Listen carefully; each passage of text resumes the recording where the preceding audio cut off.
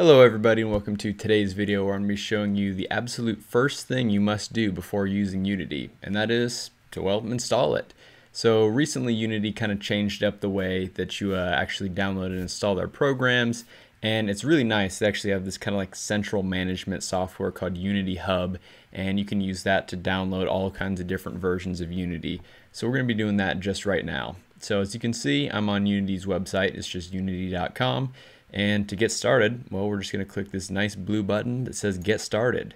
So this will open up another page here, and this gives us kind of some information on the different versions of Unity. So there's Personal, Pro, and Plus. Personally, I use the Plus version because it just gives me a couple more features that I like to have. But for most of you, you're probably going to want to start with the free version. So let's go ahead and say Get Started for free on the Personal edition here. And then it brings us to yet another page, and from here it may not be immediately clear where we download because it just kind of gives us some more information about, building our first game in Unity and all that. So we can just go ahead and click this Start Here button on this New Users.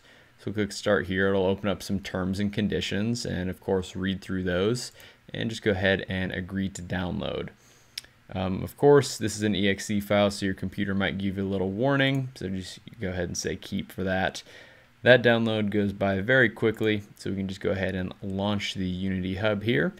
My computer will ask you if you're sure you want to download this. Let's go ahead and agree to the terms of service. Go ahead and choose an install location.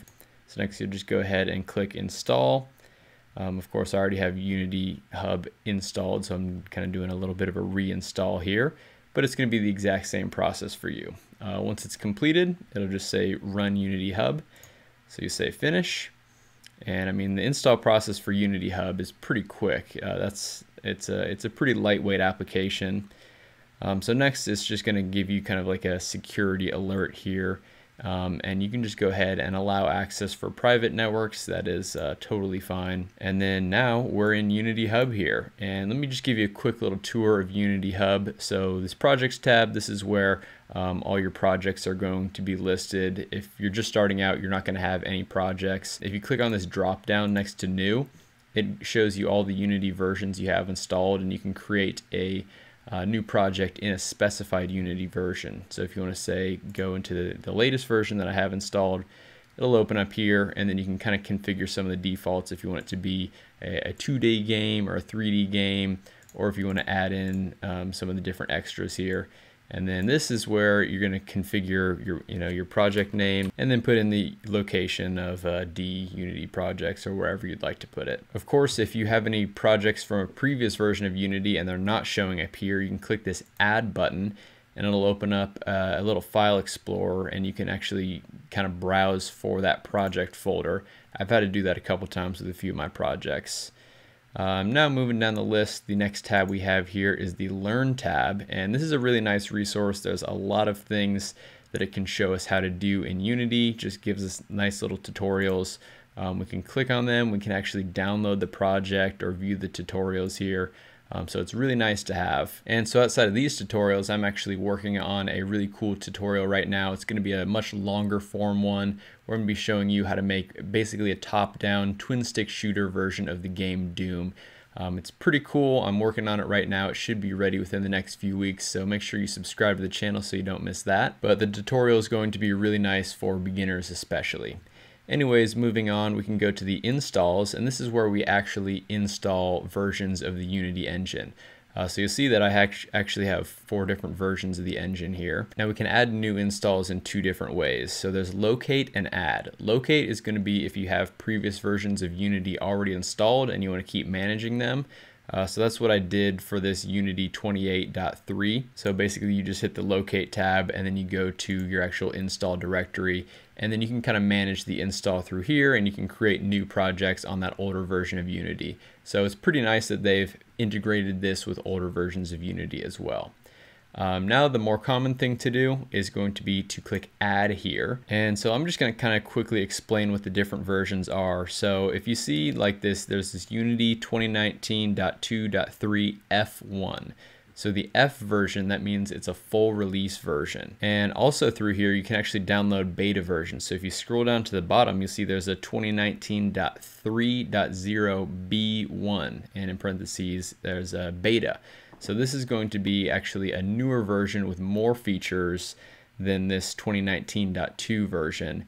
But because it is in beta, you know, it technically might be unstable. There might be some bugs in there. So I would recommend staying away from the beta versions unless the beta versions offer a feature that you really want to experiment with. And the other thing you'll notice is these ones that say LTS, and that stands for long-term support. Basically what that means is it's the last version of each year. So you'll see it's the 2018.4 as well as the 2017.4. These are both the long-term support versions. Now these long-term support versions, basically they're going to continue supporting them for 2 years after the initial release of that version. So you'll be able to get new patches and bug fixes. However, you won't have access to some of the newer features that are available in the newer versions of Unity. So no new APIs, basically all just bug fixes. So the LTS version is really going to be the preferred version because that's pretty much set in stone, solid. Not a whole lot's going to be changing except for minor little bug fixes. So if you are working on a game project that is kind of a serious game project, I'd highly recommend looking into maybe downloading one of the LTS versions. But anyways, I'm just going to show you what the actual install looks like. So I'll select this one because this is the one I want. Once we click next, we can add some of the different plugins here. So if we want Android build support, you can click on this. If you don't have the Android SDK and NDK and JDK and all those DK development kits, you can actually download these right through Unity, which is really nice to have. I already have them downloaded separately, so I don't need to do that. And then really here, you're just kind of clicking on which platforms you want to build for. And then it shows you how much space is going to be required for each of these on the side. You can also download the documentation, which is something that's kind of always nice to have. And if you want any different language packs, you can select that there. So we'll just go ahead and click done. And then of course it'll ask me if I'm sure that I want to do this, and I think I am. So anyways, you'll see that the new install pops up here and it's going to start downloading, installing.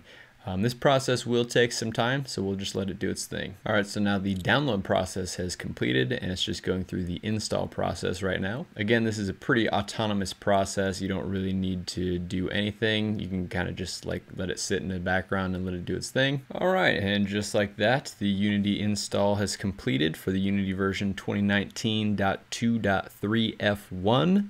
So that is the latest version at the time of recording this. As you can see, it has all the different build supports that we selected. Now, I mean, these is way too many versions of Unity for me to have. I actually don't have any projects on this version, so I can just hit the dots here, and all you do, just click the uninstall, and it just goes through a little uninstall process. So I'll go ahead and do this for this one. Not surprisingly, the uninstall process is much shorter than the install process. Maybe just takes like 20-30 seconds to completely uninstall. And so just like that, I have all my Unity versions cleaned up. So this is looking a lot cleaner. Now I can start making some cool things in Unity. If you want to get inspired and kind of learn how to do some cool things in Unity, make sure you check out the other videos on my channel. Especially the one that I'm going to be putting out in just a couple weeks, where I'm going to be doing that whole top-down twin stick shooter version of Doom. It's going to be a really cool project, and I think it's going to be real nice, especially for you beginners, to get into some kind of cool stuff in Unity. So anyways, if you found this video helpful, make sure you give it a like. Also feel free to subscribe to the channel so you don't miss all my other cool Unity tutorial videos. Of course, if you have any questions for me or suggestions for future videos, feel free to leave those down in the comment section below. Hope you all have a fantastic rest of your day, and I'll see you in the next one.